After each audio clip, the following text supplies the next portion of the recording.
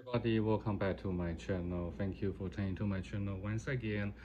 Yesterday and last night we talked about some developmental concern in relating to certain people may committing certain type of crime.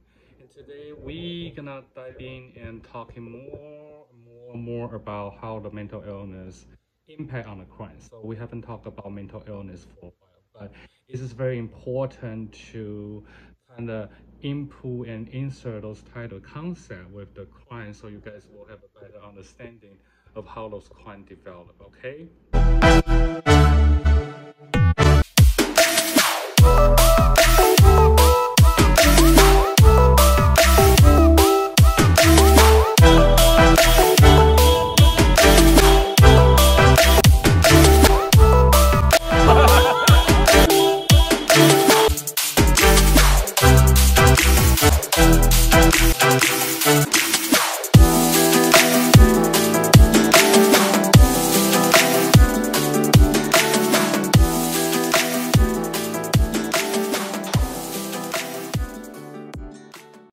So let's begin with what mental illness has something to do with crime. So does that contribute to the crime? Obviously. Substance abuse, yes. So if you trying to put all those together, that does make sense. So when we talk about strong connection, is a crime basing on the mental illness, or because people have mental illness, then develop and link to them to have criminology, crime behavior?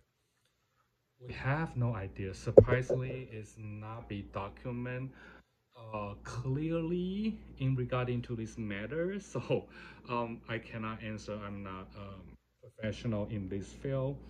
So I cannot tell you if mental illness and crime are relating to each other, okay? But this is a very mysterious subject. If you guys want to know more about this, definitely search for criminology with mental illness. So a lot of criminal conduct, okay, has to do with neurological damage. When I say neurological damage, I mean that certain part of their brain just not registered. It doesn't link together. The signal, the circulator doesn't really come up together. So there's a reason why they commanding crime in general. So I think they done a research before. About is 14 people participate in this research. Okay, that's what they say, 14 people, and the research is basically trying to talk about how mental illness impacting on the crime and how crime impacting the mental illness. So does that really like have a strong connection, or how do they like determine there's an outcome? Is there an outcome? Is there is a possibility that the crime or the mental illness or neurological damage does not really correlating with each other? But what they find is 9 out of 14 people who was doing these experiments are suffering from a serious neurological abnormality, which means that they do have problem. A problem is out there, and then they definitely have problem that hasn't been addressed. And 40 out of 40 people on this experiment are suffer from serious trauma to their head. 8 out of 40 people require hospitalization, and 7 out of 14 people are psychotic. 4 out of 14 people have mood disorder. 3 out of 14 people have paranoia symptoms. 12 people out of 40 people was brutally abused when they were younger. And then 5 out of 12 people are kind of strange. That's just put that they have some very risky tendency. And 9 out of 14 kids was actually witnessed murder when they were young, and 5 out of 40 out of this have tendency of torture animals. So you can see that in this study, they utilize all those people who had some problem, and they doing a research on those 14 participants, and that come out with some kind of problem.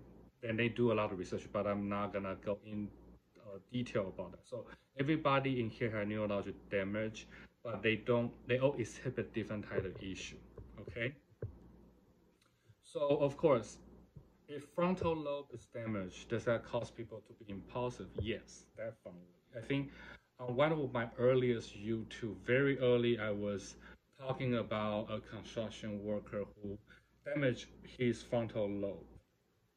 And what happened was he was recovering, but his behavior has been changed. So that's definitely associated with with people who have a frontal lobe damage. There's a possibility that they will have problems. So a lot of people commenting violent sex crime, the temporal lobe is damaged. That's according to research. Emotional disturbance has to link with frontal lobe damage. So when the frontal lobe are damaged, the criminal will act more impulsive, and they will have more rage. Okay, so that's pretty much is a research they're talking about. They also mentioned about hippocampus. That was kind of registration to your memory, and the people have suffered certain problem hippocampus. They cannot remember things well. Okay, so those are kind of problem. But does that link to their brain disease? Not really sure. But does that link to the biochemical or neurotransmitter substance if they're using certain type of thing? Does that damage their neural structure? Definitely yes. So that's why we talk about prolonged use of drug will damage their frontal lobe, will damage their the cortex, brain frontal cortex. Everything else will be damaged when you prolonged use all those type of drugs, and it's gonna be manifested when you use longer, and all those symptoms and behavior will start to show up. So let's say the prefrontal cortex, if it's damaged by a stroke, the behavior will not change, okay, that much because it's getting older, you get a stroke. However, they may start abandoning friends, family, or withdraw from their job, okay? It's nothing to do with their IQ. They still have high IQ. It's just because a certain brain was damaged and caused them to reduce the dopamine transmitting to their brain, and then they may show less interest in forming a relationship with other person. So, is this clear abnormality directly affect a person's violent behavior? Not necessarily.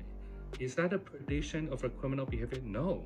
All those are unknown, like I said before. It's under the part of research. They have never been really find out exactly what will happen to those people who actually become abnormality because of the brain suffering from the brain problem, or because that can link to their violent behavior. Who knows, right?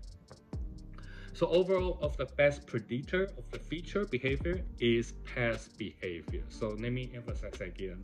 The best predictor of future behavior is a person's past behavior. But even past behavior will not necessarily to be repeated. The best predictor of criminal behavior is a history of a criminal behavior. And the past violence will suggest a probability of a future violence. So a history of a criminal behavior is the best predictor of a criminal problem, regardless of whatever the offender is mentally disordered or they're acting normal. But again, people can change, when they get older. Furthermore, the frequently the behavior has occurred in a variety of situations, the more accurate the prediction will be. So someone who frequently manifests violence across many different situations will be far easier to predict than a person who's only occasionally violent in some situation. So it still goes through the psychological research data. So the key point is how to predict, right? If a person have a frequently manifesting any type of violence across different kind of situation, will be easy for researcher to predict their future violent behavior. So everything is a risk factor, and all you have to know is a lot of things has done with the research, but we never can be guaranteed about the outcome of everything. That's it for today's YouTube. If you have any question, feel free to leave any comment under my YouTube channel, and I will see you at the next video.